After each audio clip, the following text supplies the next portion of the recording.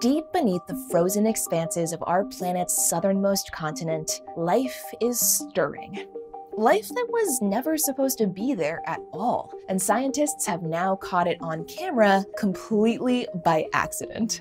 Antarctica is not a constant continent, but an ever-shifting mass of ice. On average, Antarctica contains 90% of the world's glacier ice, and while most of that makes up the desolate expanse that covers Antarctica's land, key pieces of it are also hanging off the edge over nothing but ocean, in what's called ice shelves. And it's what's underneath the ice shelves that's surprised us.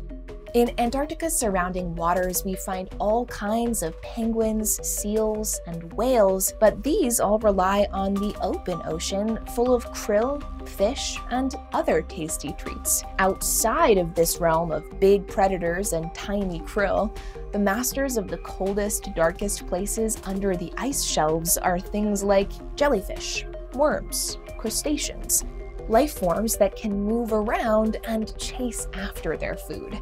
Or so we thought. But scientists just found evidence of a very different kind of life under 900 meters of Antarctica's ice. That's over half a mile. A research team from the British Antarctic Survey initially bored down into the ice shelf to take a sample of the seabed underneath. They bumped into a boulder that prevented them from taking their sample, but disappointment turned into awe when their camera showed them that the boulder was unexpectedly covered in living creatures. At temperatures around -2.2 degrees Celsius and in complete darkness, these ghostly life forms are the first stationary organisms ever discovered under an ice shelf. And not only that, but they are totally defying all of our expectations of what life truly needs to survive. Here is this community of rock-dwelling life seemingly thriving 260 kilometers away from the open ocean, and as much as 1,500 kilometers away from the nearest source of photosynthesis. We're not even totally sure what most of these living things are. The team thinks that many of them could be sponges of some kind, but as for the rest, they may be totally new species. And I think it's hard to really understand from these images just how much this discovery changes. Seeing significant life like this in places we didn't think life was possible completely shifts the way we need to think not only about our world today, but also about the fossil record. Paleogeologists have used fossils of organisms like these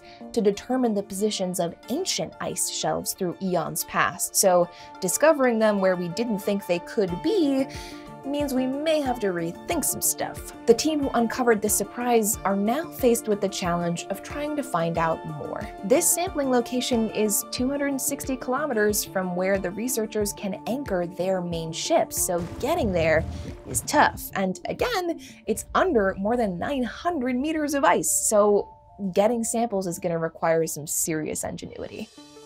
They're hoping to use a technique called environmental DNA sampling, allowing them to analyze the genetic material floating in the water around these organisms, and some sampling and further images could even be taken with tiny remote-operated vehicles. These techniques will hopefully tell us what these life forms are, what they eat, how they can survive there, and if there are more. Studying these improbable creatures will help us understand more about the life forms that may have evolved on Earth during periods in its history where it was covered in ice. It could also help us better understand the complex dynamics of Antarctic ocean ecosystems, which we are clearly still trying to figure out, and how these are going to change as our whole planet changes.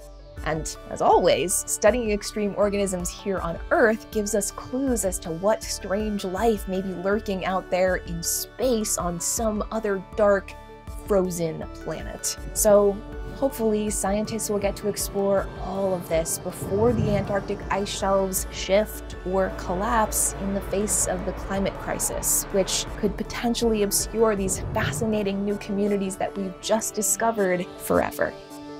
If you want to learn more on another surprising discovery lurking below Antarctica, although a little deeper down in this case, then check out this video here. Keep coming back to Seeker for all of the science news that might surprise you, and if you have questions or comments on this discovery, leave them for us in the comments down below. As always, thanks so much for watching, and I'll see you in the next one.